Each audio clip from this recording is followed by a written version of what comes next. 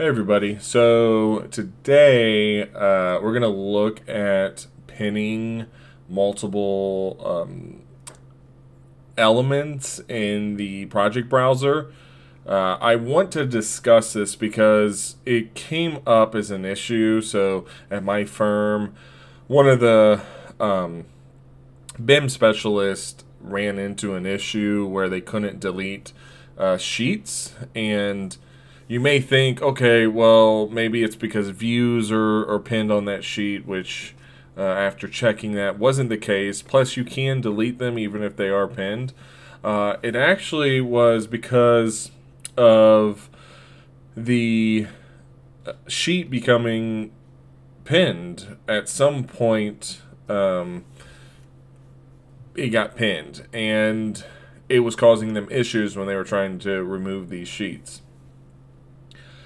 And so, one of the possible causes for this is that somebody a couple weeks back was running some automations. Now, they happened to be pinning items, and they could have easily pinned some sheets, saved it, and didn't realize that.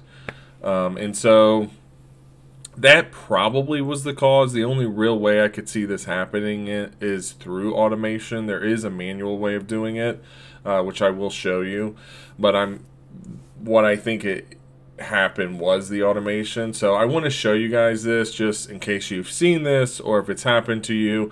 There was a Autodesk form. I don't have it open, but the post was discussing the issue of sheets getting pinned, and it just said unpin them, but didn't really discuss how you would do that. And so I'm going to show you guys how to find sheets that are pinned and then pin them, and then talk mostly just show you that, and then I'll discuss some of the other elements that you can pin as well. So I think before I get into it, though, something that's helpful is that they used Revit Lookup to figure out if the sheet was pinned or not. And so over here, I'm going to remove this search. Let's go down to sheets. We'll see the different sheets here. Click on one of them, and then if we go to add-ins, we should be able to, or actually not add-ins, modify, and then we can snoop this active selection. So it doesn't look like it's selected, but it is. And so if we snoop it, this will pop up.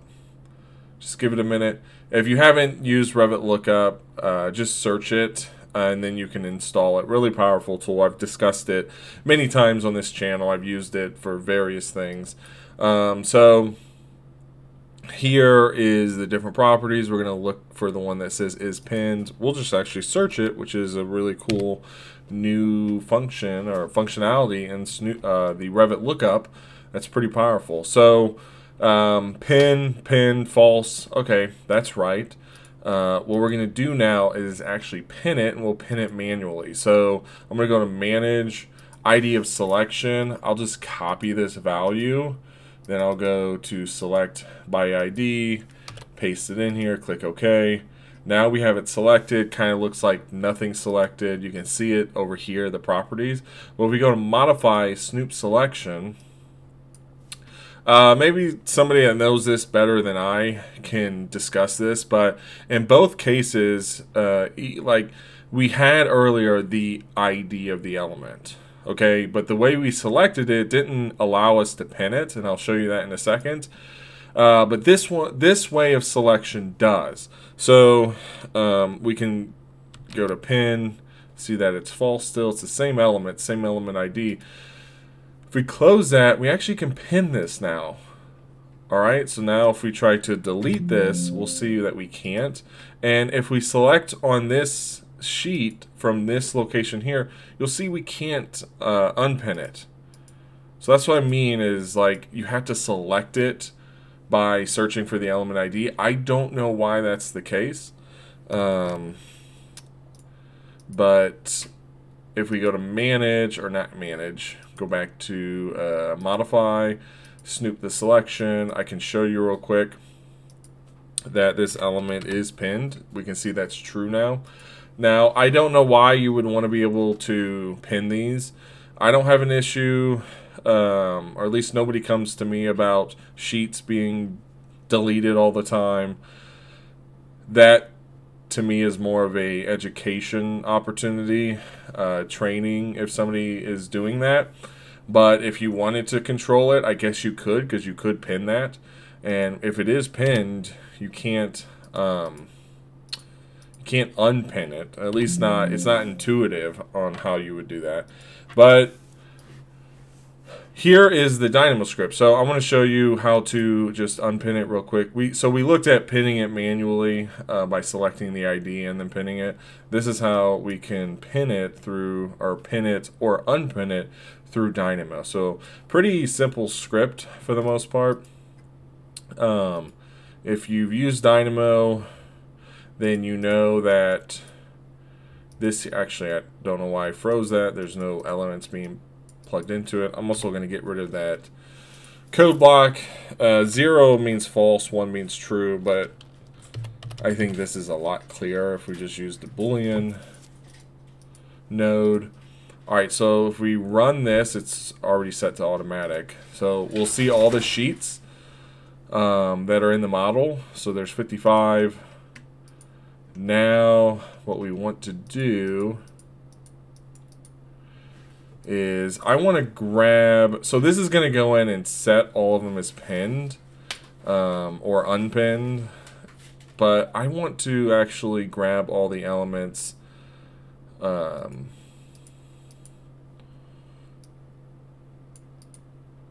let's see. I want to show you guys all the pinned elements. So we'll use this node here, element pinned, and we will do a filter. So like if you wanted all sheets to be unpinned, we could leave this as is, knowing that all of these except for one are unpinned. We could just run this, but just for visual, I want to show you the pinned elements. So we'll do filter, then we'll do a watch node right after this, and then we'll see that's our one pin element. It's that parking deck floor plan, which is this one right here. Now if you want to, we could run it into this. I'm going to set this to manual just in case. I do not want it to crash on us. So run that. We'll see that that just exports the element, or not exports, but it returns the element. And now if we were to go back in here and then try to delete this, you'll see that we can delete that sheet.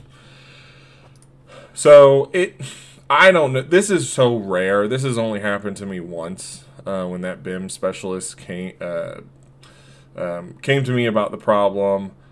Then that's really the only time I heard about this. But you guys may see this, you know, at your firm. If you do, it's pretty easy to fix.